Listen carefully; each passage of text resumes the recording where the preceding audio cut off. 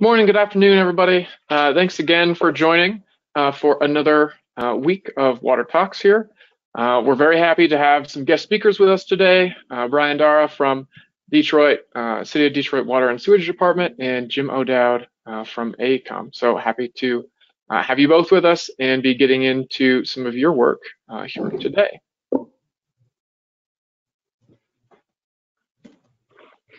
All right, this is for your host today. My name is Tim Medeiros. I've been hosting these Water Talks on and off for the last couple of years now, but I am a solutions engineer here at Innovise. But for most of the presentation today, again, you'll be hearing from Jim and Brian. Thanks again for joining. If you'd both like to introduce yourselves, that'd be great. Hi. Brian Dara, DWSD Engineering. Jim O'Dowd from AECOM, Engineer. Perfect. Thank you both. For today's Water Talks, again, if you have any questions, please do submit those in the GoToWebinar panel there. We will be kind of focusing on those. Jim and Brian have a lot of content, a lot of great stuff to get to in terms of the their whole CIP journey they've been working on together, but we will try to get to those questions. This will, in fact, actually be the last presentation, GoToWebinar, last Water Talks we'll be doing in the GoToWebinar platform. You'll see in kind of the schedule coming up for future Water Talks. We've got a bit of a break, and we'll be switching to, as we kind of do this merge with Autodesk, we'll be switching to the Zoom platform, and so we'll need a few weeks to kind of get everything in line for that. And you'll see in April 19th, we'll be looking at water quality modeling within InfoWater Pro, and we'll have a guest speaker as well for that one. And then later in May, we'll be looking into some of the basics in InfoWorks ICM there. And again, if you are out there and you have a water story you'd like to tell, please do let us know. Happy to kind of host you on our Water Talks kind of platform here. All right, and with that, a lot of good stuff Brian and Jim have to get to, so I will change presenter here over to you, Brian, and let you go from there. All right, you should have control now.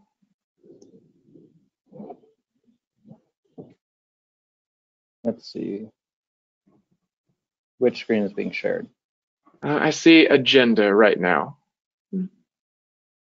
Okay, great. Also, I'm not seeing the presenter mode. I'm seeing the slides and everything in PowerPoint. So, okay.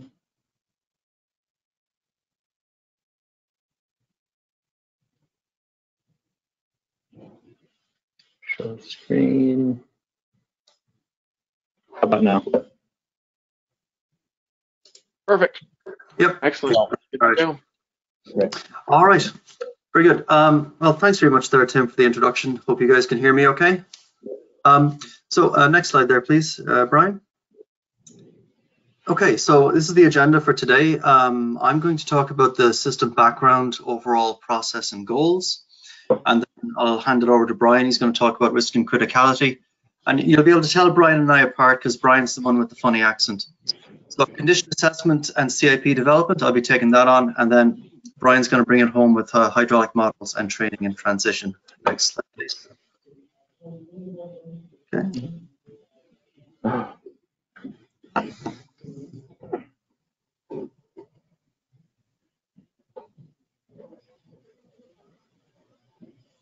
And I broke it.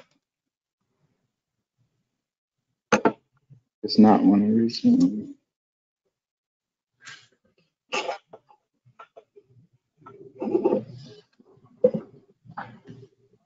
This should be good. Yep, sure. Next slide. Okay. So this is background overall goals. Right, so the background information on this. So AECOM became involved in the CIPMO program back in 2017. Up to that point, the city of Detroit had been, mainly doing upgrading about 0.5% of their infrastructure per year. The average water and sewer pipe age is about 100 years. And DWSD planned about $400 million of infrastructure investment over 5 years. So there's a critical need for renewing the infrastructure in the city. It can be seen in that image of the spaghetti of various pipes in the system. Next slide, please. So on the water side, they've got over 2,700 miles of infrastructure, and 15% of it has been replaced since the original installation in the mid-1800s. In fact, the earliest pipe was installed in 1838. There's about 1,500 pipe breaks per year, and there's a lot of these pipes are cast iron with severe tuberculation, so there's reduced pressure and fire flow in the system. Next slide, please. So the water pipe vintages, there was mainly due to the automotive industry and the boom there, from the middle of World War I to about 1928-29. That was the heyday of installation of pipe for water pipe in Detroit, and then after that it dropped off quite a bit. So, but up to 1921, it was mainly pit cast iron that was installed, and then after 22, it was the spun cast thinner wall stuff. Next slide, please. On the sewer side, there's about 3,000 miles. It is a combined system, so those pipes are much bigger than what you would see in a sanitary system. There's about 200 sinkholes or cave-ins per year. Over $1 billion has been spent on combined sewer overflows since 1994. And lining was the primary method of rehabilitation in the previous 20 years to CIPMO starting. Next slide, please. So in 2017, the Capital Improvement Program Management Organization, or CIPMO, was created, and the goals there were to develop and manage this $400 million CIP program, to develop and train the staff within DWSD, bring economic value to the city in terms of system efficiencies, and fully integrate with all the other activities going on in the city for infrastructure, master planning, land use. Also, we wanted to ensure connectivity with other legacy DWC systems like GIS and now CityWorks. So the team led by AECOM that included DLZ and Metco and Van Dyke and Horn that were embedded with the DWSD team in Detroit. And we have various groups with management, planning, modeling, inspection services, design, public relations, quality control, just to name a few. Next slide, please.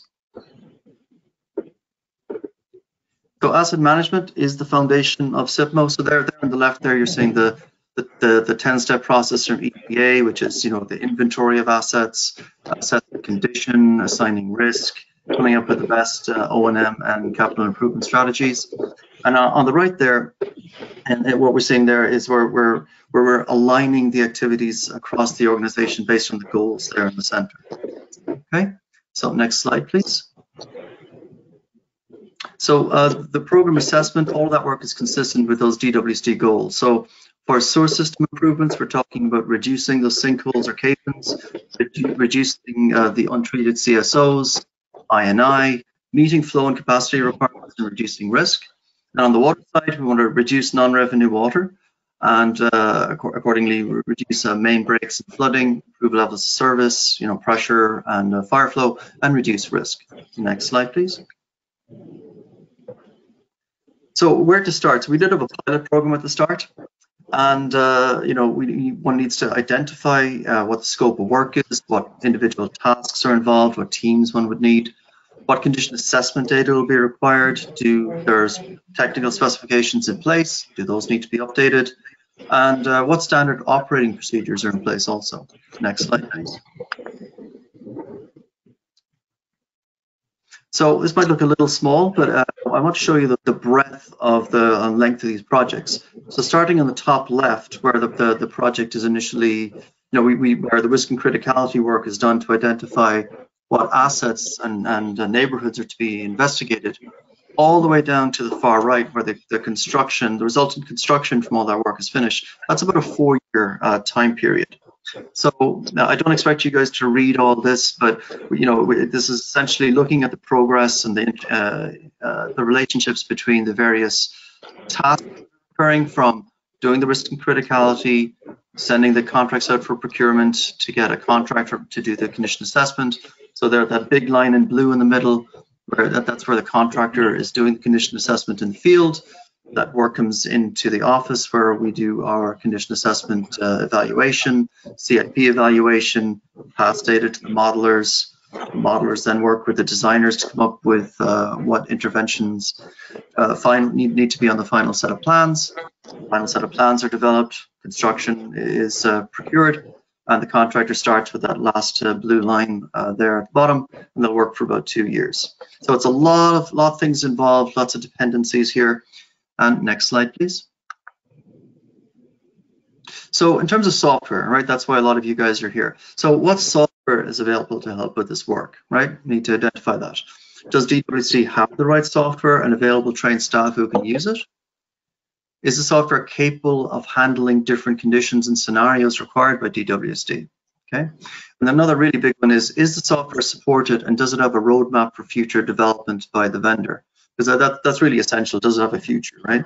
And can the software be used with other software applications currently in use at DWSD? Next slide, please, Brian. So, look, going back to that calendar we just looked at, what tools are we using? So, we're using InfoAsset Planner for the risk and criticality work. We're using InfoAsset Manager for the condition assessment work and CIP determination. We're using InfoWorks ICM for sewer modeling, and Brian will be talking about that soon, and InfoWater Pro for water modeling.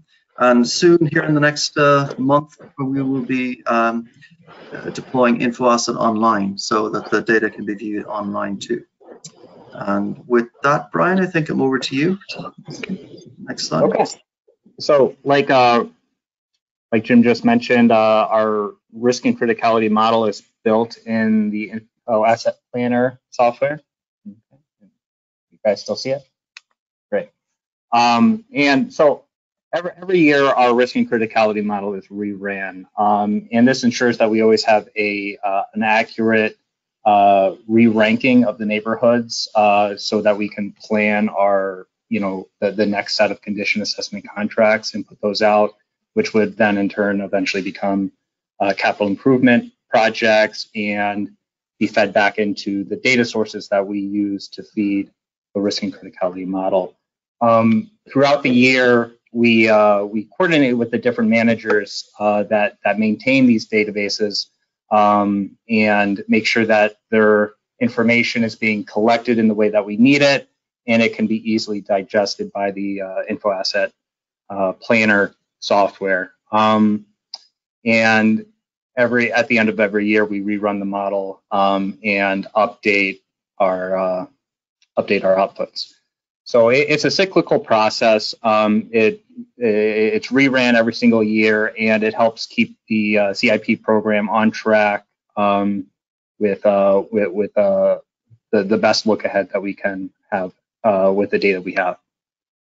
So this is the 5th version of the risk and criticality model we're in right now. So it's already gone through a couple iterations of adjusting the criteria that we feed it, and the different weighting scales that we give this criteria, completely removing and adding certain data sets.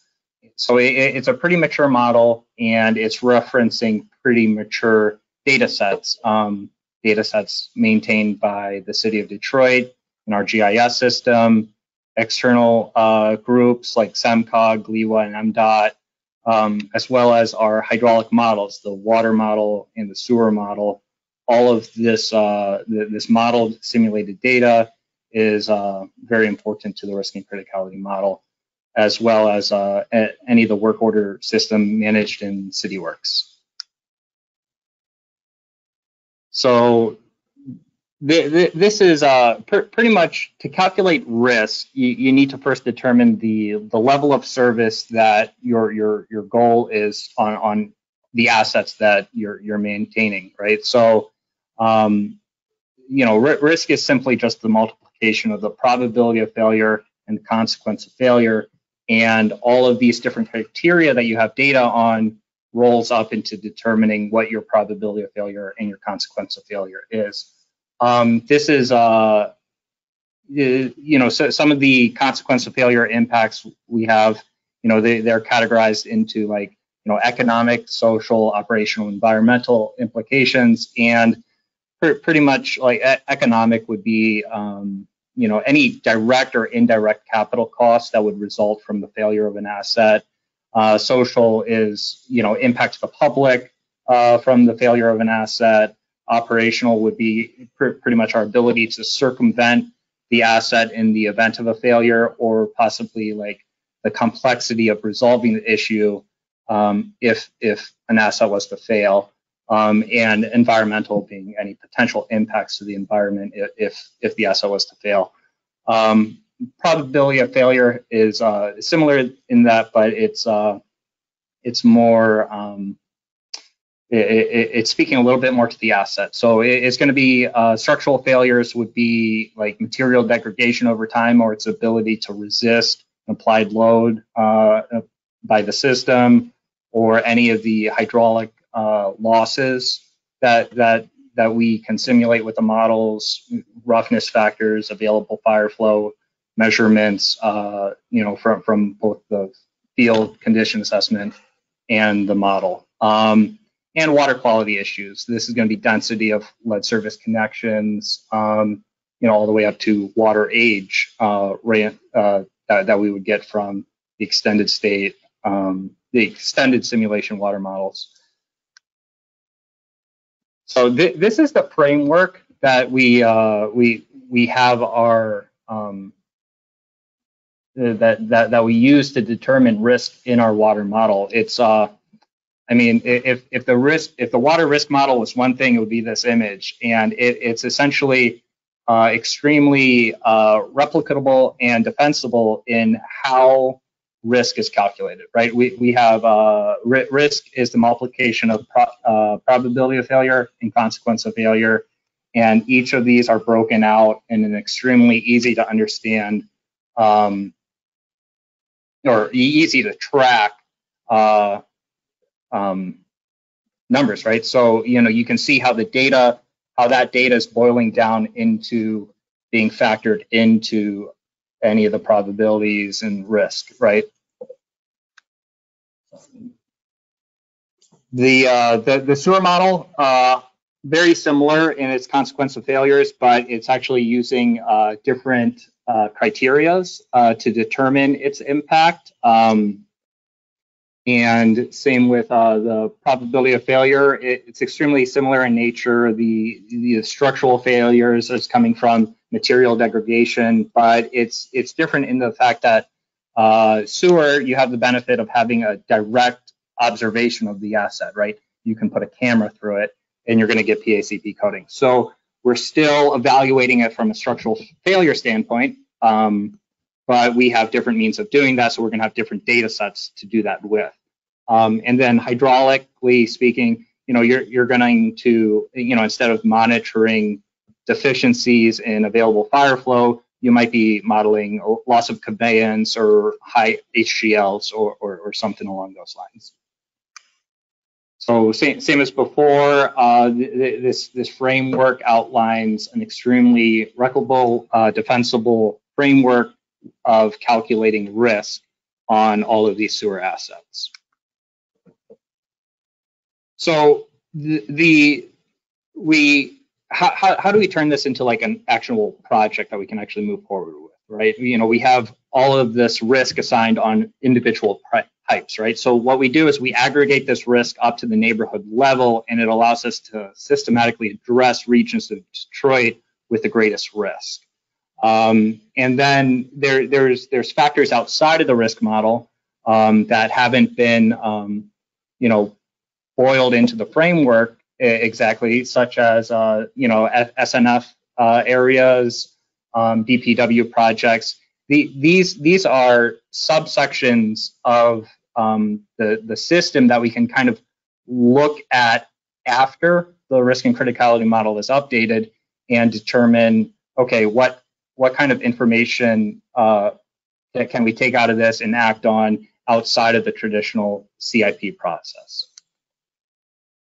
And this is an example of how, the risk is the accumulation of the probability of failure and the consequence of failure, right? If something has a high consequence of failure but a very low probability of failure, it might not be the most demanding asset for an intervention, right? So we need to consider the two. And you can see, downtown area, this kind of showing you downtown has a high consequence of failure. That's, and through the framework, you could see like why that might be, right? It's going to be a high density. The road types there, it's going to increase the consequence of failure. But at the same time, when you factor in the probability of failure, things look a little different. And this shows you how the individual assets risk aggregate up into the neighborhood level, and we pretty much get the neighborhood ranking from this system, right? We're able to rank our neighborhoods, have a accurate, updated top 25 neighborhood list that we can plan accordingly, and look down the road. Where might we be 3 years from the future? 3 years into this program, and it might tweak a little from version to version, but as the model matures, it switches a little bit less, right? Same thing with sewer system. This is how the neighborhoods are ranked based on the risk tied to the assets that are inside of these neighborhoods. Again, the risk is tied to the asset and not the neighborhood. Jim? Perfect. Thanks, Brian. Before we go to Jim, just one question for you as we transition here. Brian, how did you, or maybe Jim too, how do you associate those junction results you kind of mentioned, pressure and average fire flow from those hydrants? Maybe those were junction results with specific pipe segments for your asset management ranking and CIP and that risk analysis. Was there? Yeah. So the risk model is running the risk on the pipes, right? And you probably have a modeling background to understand, hey, a pipe doesn't have an available fire flow, a node does, right? And same with pressure, right? Pressures would be assigned to a junction or a node in a model network, not a pipe. What we did was look at, we pretty much just assigned the weakest of the fire flows to the pipe it's on, or if we're not meeting fire flow requirements on a junction adjacent to a pipe, we would assign that to that pipe. So that's kind of how that was addressed in these models. Jim, do you have anything to add to that? No, Brian nailed it. Yep.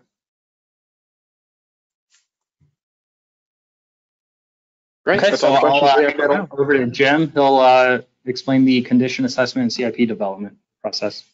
Okay, thanks very much, Brian. Okay, next slide there, please. Okay, so I'm going to start with water CIP development. This is sort of our little schematic of all the activities boiled into one. So inspection activities include leak detection, valve exercising, C-factor testing, and hydrant testing. So that work is sent out to a contractor. The contractor performs the work. The data comes in from the field. We do QA/QC on it.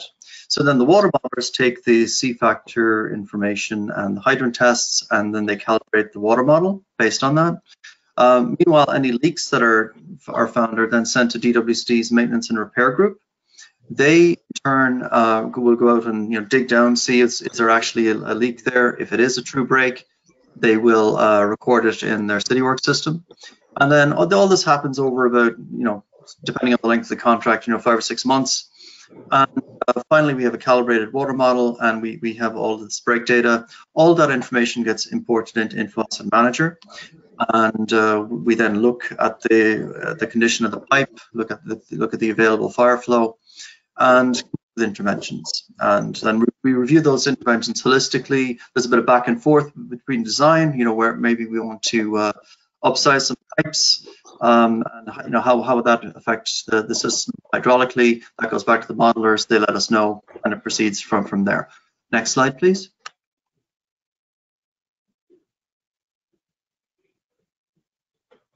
Okay, so we captured the data in the past contracts. We've captured the data in Esri Collector app. Moving forward, we're going to be doing all that work in CityWorks. Next slide, please. So leak detection, what are we talking about there? We're just, attaching sensors to valves and hydrants and listening for leaks through the noise, and that gets pinpointed by the contractor and then gets sent over to the maintenance and repair group. Next slide, please. Valve exercising, pretty basic stuff here, right? We're just checking to see, does the valve actually work? Is it functional or is it broken? Is the operating not functional, et cetera, et cetera.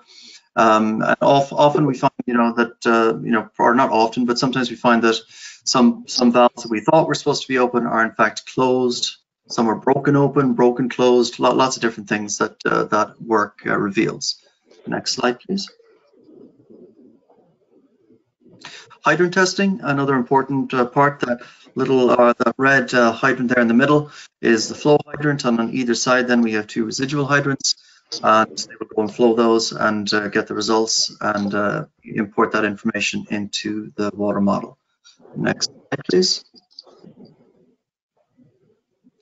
Bit more complicated than that is C-factor testing. So at the bottom there we see there's a larger red hydrant, that's the flow hydrant, and there's three hydrants going up the line there towards the northwest, and those would be the residual hydrants. We isolate that line, close valves, below that flow hydrant, and from the resultant pressure data, flow data, we can then calculate the C factors and again incorporate that into the hydraulic model. Next slide, please. So modelers do their thing, and Brian will be talking about that a little later. So they can identify areas with low pressures. And next slide, please. And areas with insufficient available fire flow. So that would be where it's less than the ISO needed fire flow, or if it's just less than 750 gallons per minute. Next slide, please. So what are we actually doing with all the data? So there's four interventions really to improve fire flow capacity. So we've got pipe replacement, number one. Now, bear in mind, these pipes in Detroit, a lot of them installed, in the late 1900s up to 1928. A lot of tuberculation in these pipes. They weren't lined, so we see that quite a bit. Pipe upsizing is another option to improve fire flow. Pipe lining is to improve the C factor, and also we can improve the network connectivity by connecting dead end pipes to form a loop. So the hydraulic model is used to determine the most appropriate approach there. But if the pipes have no major no major hydraulic issue, but they might have structural issues where they've had 5 breaks per 1,000 feet, those will also be identified for repair. Next slide, please. Okay, so what we do then in Info Asset Manager, and that's what we're looking at right here, on that pipe there on the far right, it's the blue pipe where all that stuff just popped up. That's 1924 spun cast iron pipe with a C factor of 30 from the recent testing. And what we then bring in the break incidents from CityWorks. Those are those little purple things. We can see the date there that those occurred, and also those green symbols that are popping up. Those are the actual leaks that were identified in the recent project by the contractor. And those pop up. So we can again bring all this information together in one place as a clearinghouse in Manager. Next slide, please. So it's a pretty simple process, really. We've got all the information together, and when we want to prioritize, pipes with the greatest number of breaks would be eligible candidates over ones that maybe only have like 1 or 2 breaks per 1,000 feet. Other ones have maybe 7 or 8. It's pretty clear to prioritize. We will identify those pipes. Next slide, please. And all we do is something, it's pretty simple really. We just draw in pipes that we call potential pipes in Info Asset Manager. Those are those cyan ones there. And those are just very schematic. And those are what would go to design to start their work. And they obviously pinpoint the work to the valve and establish the true scope of the project. Next slide, please. Okay, so this is an example of a deliverable GIS map that we give design, indicating the different repair types. Next slide, please. We'd also give them a table indicating the location, diameter, length, all that stuff. Next slide, please. And just zooming in on that, we can see the specific interventions that are recommended, from replacement, structural lining to upsizing, and the reasons for saying. Next slide, please.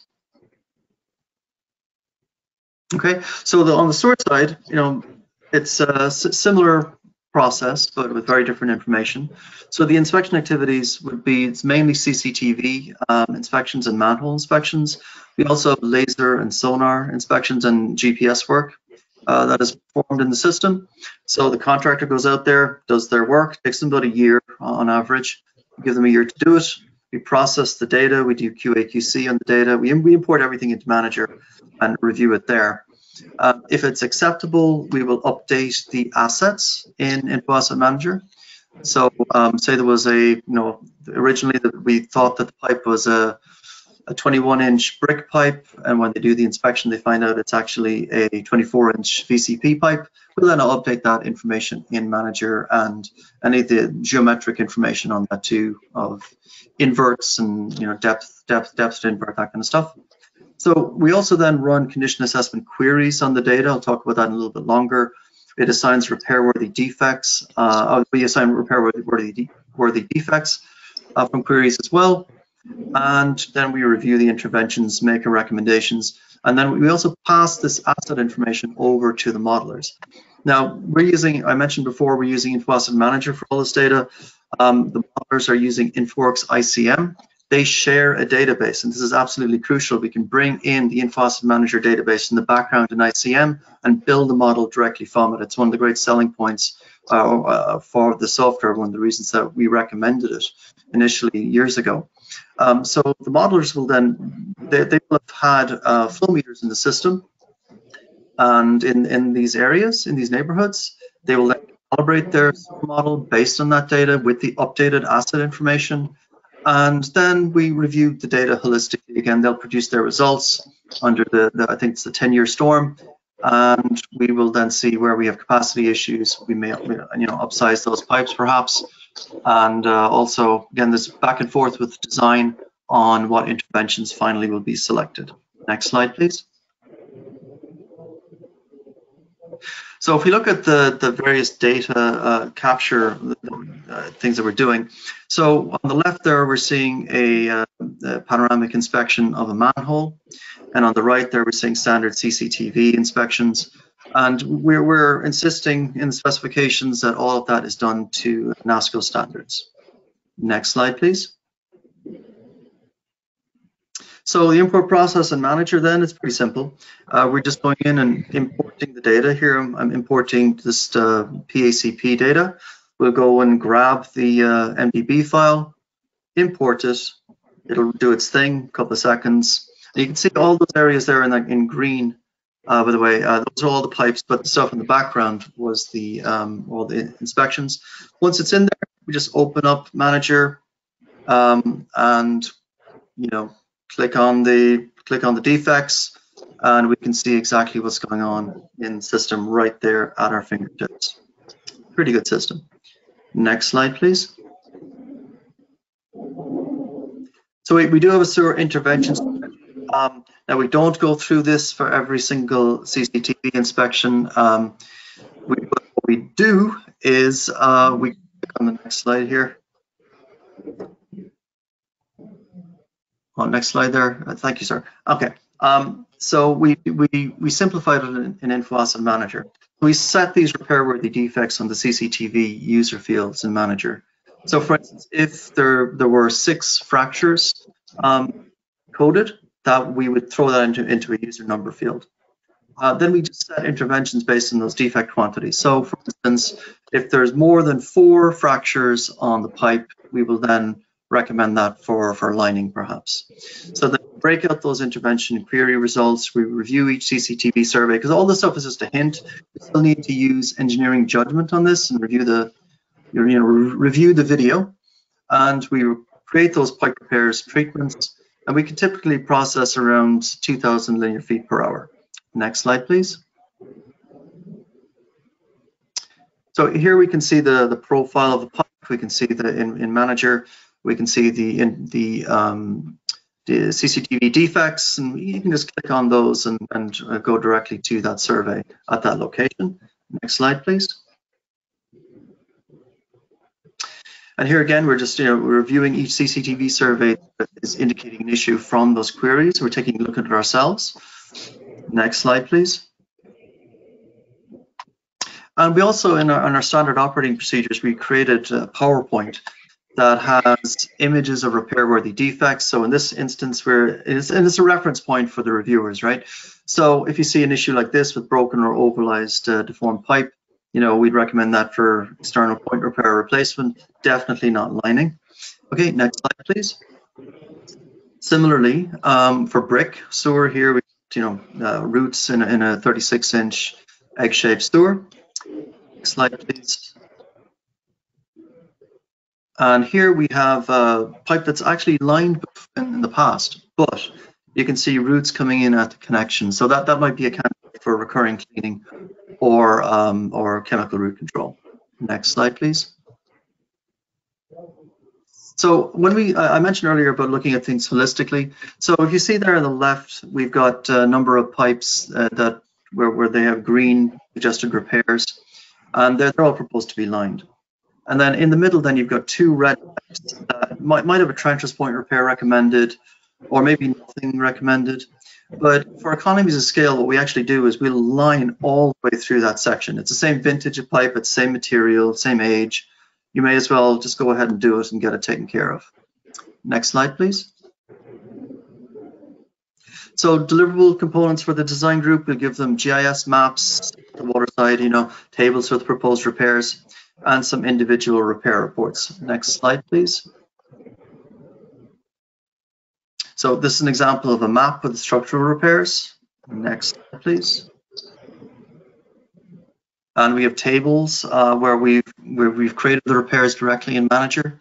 And we've also assigned the number of defects on those too, so that both design and even the contractors down the road can see what they're getting into. They can see like the number of fractures, number of obstructions they might be encountering. Next slide, please. These are the resultant reports from Manager. They can be just automatically generated.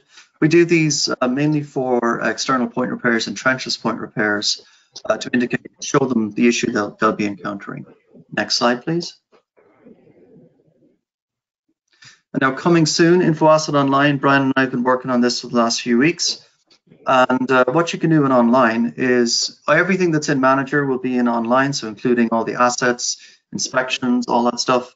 So what I'm doing here, and this will repeat through here in a second, is you can actually look at the profile of a pipe. You can see what the defects are along the pipe. So that's what I'm doing here. Clicked on the pipe, click on the long section. It'll show it, show the defects. You then watch the CCTV survey directly using any web browser. So you can click on it here. It'll take you right to what those defects are, and you can make that full screen too. Okay. Next slide, please. I think that's it. Over to you, Brian. Okay. Yeah, so the DWSD hydraulic model is built in InfoWater Pro now. Now that it's compatible with ArcGIS Pro. So to understand how we built our water model, you need to understand that the DWSD system bifurcated in 2015. There's now a Great Lakes Water Authority and a DWSD system, right? DWSD maintains and operates the local distribution and collection mains within the city of Detroit, whereas the Great Lakes Water Authority, they maintain and operate the transmission, the regional transmission and regional collection system, including the wastewater treatment plant, the water treatment plants, and any of the pump stations and facilities throughout the system. So, but there's really no way to separate the two. two interconnected. So as a DWSD modeler, I am still building the model, including the regional systems. So we have a very structured approach to updating our model, and it's we do this regularly, and it's pretty well documented. So we need to, every year we update the network, which is taking in all the latest and greatest GIS updates that have been made throughout the year. We bring in our new demands that's pretty much the consumption throughout the system, including the suburban customers, and bring that into the model, reestablish their profiles.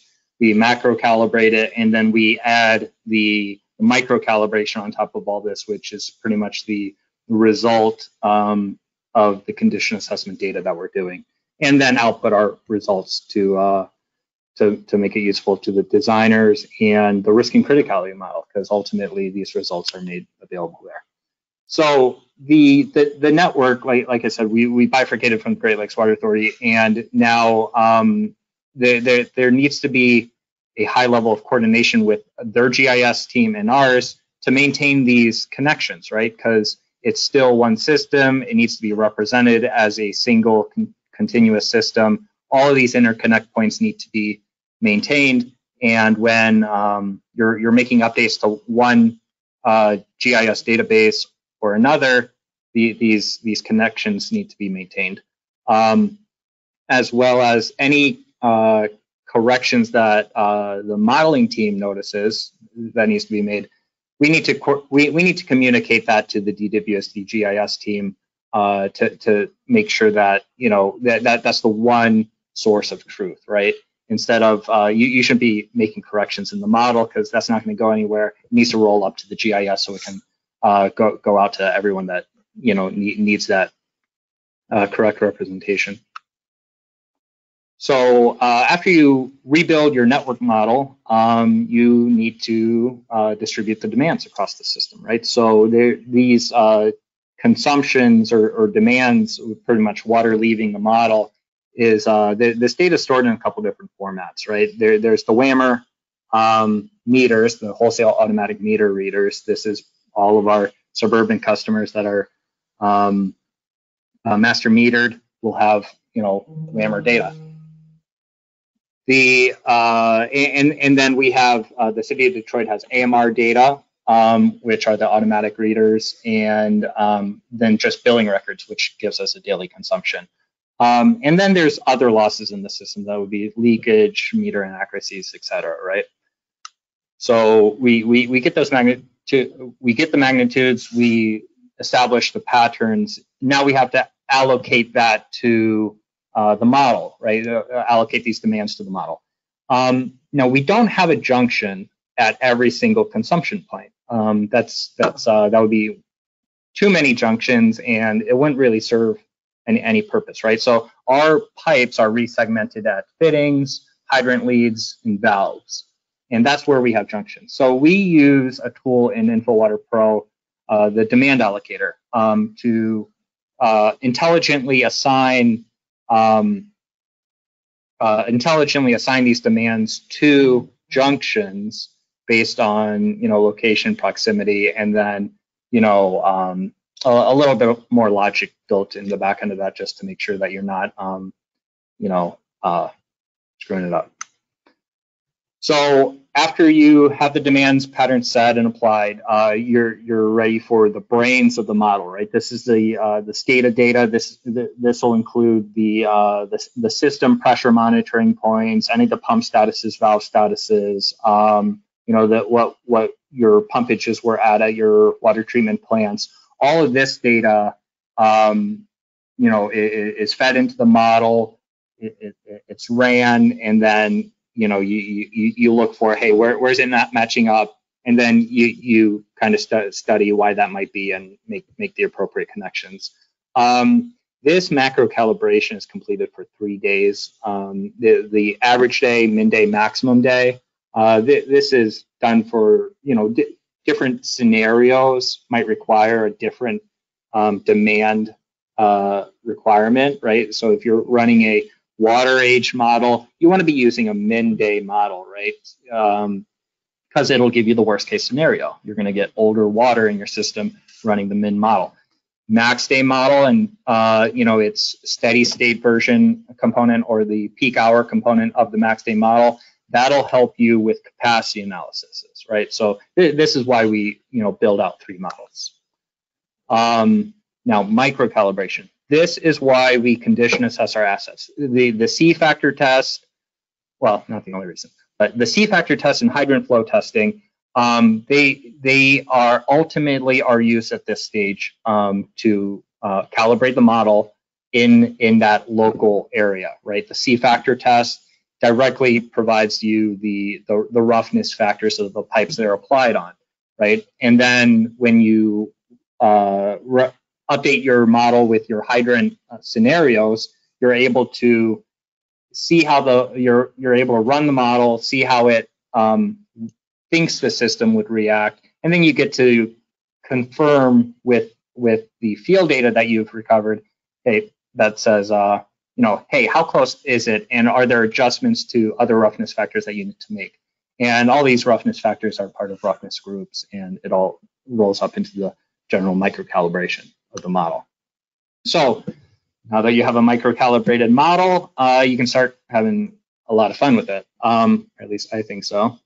But this is with the calibrated model. This is where you can run it and get your, measure the head loss throughout your system, any of the pressures in your system, which this figure is showing, pressure gradients throughout the system. The available fire flow, simulated results, and water quality, which is, water age in the system. It helps highlight like dead ends and places that aren't circulated well, as well as, when you're doing your capital intervention planning, you get to, propose certain interventions, right? If you have a dead end main and you'd like to alleviate that, you might want to loop it. Where do you loop it? Is it sufficient? Like, these are the answers you can, or these are the questions you can answer using a calibrated model. You can, loop it in the model, see how it would respond without building that capital investment. Same with upsizing or relining of any of these pipes. In the, I guess, final deliverable of the water model would be these C factor and hydrant test maps are generated using the model network. They're, the C factors especially is a highly specific test that's planned and executed to get a C factor of a specific pipe, right? And generating these maps and hydrant test configurations, there's hundreds of these, and generating the maps to provide the condition assessment contractor is an important part of putting together a condition assessment contract. And we use Python scripts for that. So the DWSD all pipe sewer model is built in InfoWorks ICM, and like the water model, how it's fully integrated with our GIS system as the one source of its network. We have something similar here. Jim mentioned that ICM is built on top of the Info Asset Manager network. All the network cleanup, QA/QC, condition assessment, corrections, that happens in Info Asset Manager. In ICM, we take all of that network cleanup, we take that model, and then we add on top of it the regional collection system model, and that's the that's pretty much is the network and the controls for our ICM model. This is I guess this is another example of how Info Asset Manager, like this is what comes from Info Asset Manager, ArcGIS, and the regional GLIWA model, and how it all rolls up into the one all pipe sewer model. Now, because it's an all-pipe sewer model, it's extremely massive, right? To model the storm flows for the duration of the storms and the complexity of these storms. What we needed to do was we needed to break out the model into segments. So we logically established 10 sewer sheds, which so it's pretty much like, you know, we broke out the city of Detroit into 10 logical areas where we would model the regional system with the all pipe system attached to it. And, you know, so it would essentially be a system model, but if you're performing any calibration or capacity analysis within that community, you would need to use, you know, this model. So, you know, in doing that, it runs much faster, and oftentimes you're not, you know, the scenario running isn't a across the city project that would require the entire system in a single model. So there's a lot of benefits to be had from breaking it up like this. This illustrates the difference between the regional wastewater collection system maintained by GLEWA and the all-pipe sewer model. Regional model's great for evaluating, you know, regional improvements, but if you want to understand what might be happening within the neighborhoods or anywhere, you know, else outside of the regional pipes, you really do need to have this resolution that's provided by the ICM model in order to evaluate any local improvements, upsizing, lining, or anything like that. So, and this just shows you how similar Info Asset Manager and ICM are to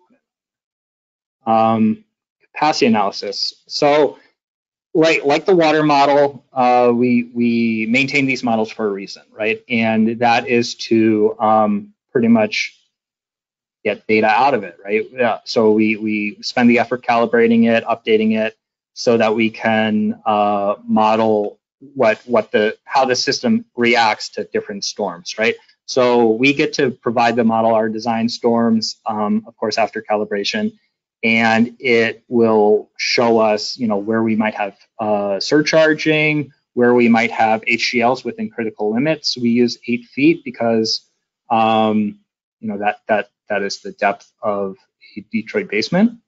You know, just a little bit about that. And then also to highlight areas where we would have a great amount of the capacity called for during dry weather flow conditions. And the model can tell you so much more, but, you know, these are a couple examples of what these are criteria that's used in the risk and criticality model, and that might also be used in the planning interventions.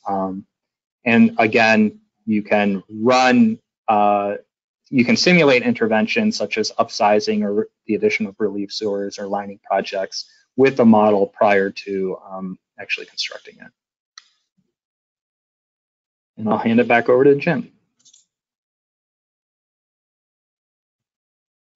Thanks, Brian. So in the transition from CIPMO to DWSD, that was a very long process, which really started almost on day one, you know, where we identified 22 different teams for all the different disciplines within the program.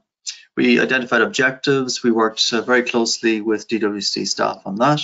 Developed a planning module for each team. We had multiple monthly meetings with management. Developed a resource calendar for where perhaps additional staff needed to be hired, and identified the skill sets needed. And we also had quarterly reports and transition meetings occurring with senior management on that stuff. So, and that's all been going very well. Now, next slide. Okay, so the status at the end right now, well, not the end, but we're 4 years into this, actually more, 4.5. All the standard operating procedures that were identified initially are in place. The Info Asset Manager database and methodologies have all been built. The Info Asset Planner frameworks and decision trees are built. and are completely maintained right now by DWSD. The mains water model and the all main sewer model have been built and are operational. Info Asset Online has been tested by Brian and I and will be deployed next month. And the transition training has been completed for all software. And with that, I think we are ready for questions, Brian, are we? Yep. Perfect. Thank you both. That was awesome, super comprehensive and super helpful, I think, for folks listening to see how you were able to manage all of these different systems in order to do this work over 4 years, $400 million CIP. That is no small task. So thank you both for sharing your kind of journey there. One of the questions that came in, Casey asked, is water main lining being used more than open trench water main replacement? What types of lining materials are being used? I think this was back in your section, Jim. Okay, I don't know all the specifics of that. That's something the design group typically would get into. But there are a number of options. I know the likes of In-Situ-Form have various structural liners. You know, the other options, I think there's a, you know, I think it's called the Tomahawk system has been explored too, where you know that pipes can be cleaned and then lined on the spot. But I will admit my ignorance a little bit on those parts, but our design group could certainly get into more of the specifics on that on the water side. Perfect, thanks. And of course, we got the questions. Is this being recorded? Yes, I think we'll be able to share the recording. And then yes, if you would like a PDH, you should be able to get that. Just mention that in the survey at the end here. One question I had is you're showing all the different parts, and again, there's 4 years, $400 million of CIP work. All these systems kind of came together with. I know you two, both experts in working on this system constantly. But what does the whole team look like? I think you kind of mentioned even on that second to last slide, 22 different teams. But about how many? What groups? We get asked all the time. What groups do I need to do this? Like there's so many groups and people that come into. You know, when you're managing CCTV and databases, what was that experience like for both your perspectives, AECOM and then Detroit? Yeah. Okay. Brian, do you want to tackle it on the DWSD side? Yeah, so I've transitioned about everything I know over to AECOM. What? Wait, what? No, the transition was the other way. Yeah, so internally we have a in the sewer modeling team, we have 2 engineers being transitioned to, and I think in a number of the other areas, I guess we have more. But I guess Jim, do you have anything? Sure. I'd say all in all, I've been involved in the program, but going on 3.5 years now, and I'd say there have been roughly, very roughly, maybe at least 30 or 35 people involved across various consultant side, you know, who come in and, you know, because we have subject matter experts that have a certain, you know, expertise in a certain area. They'll come in, help out with a certain part of it, and then you know, move back out. And then with their guidance, then, you know, the rest of us that are working day in, day out on things will be working based on that guidance. So it really depends, but I'd say it's around that number, if that helps. Perfect. Yeah. Great. Well, I think Jim, you mentioned folks might be able to catch some of this work. You might be talking about this at further events potentially, or Yeah. I think we'll be sending out these slides or anything else. Right. Yeah. I'll be presenting on very similar material, but of course not the same, at Water Jam conference in I think it's Virginia Beach in September, and I think Brian's got one coming up as well. Yep, April. Perfect. All right. Well, thanks again to you both. I know the interests were short, but again, great to have 2 experts like yourself on here. And thanks everybody for joining. All right, thanks for having us, Tim. Thanks, everyone. Bye-bye.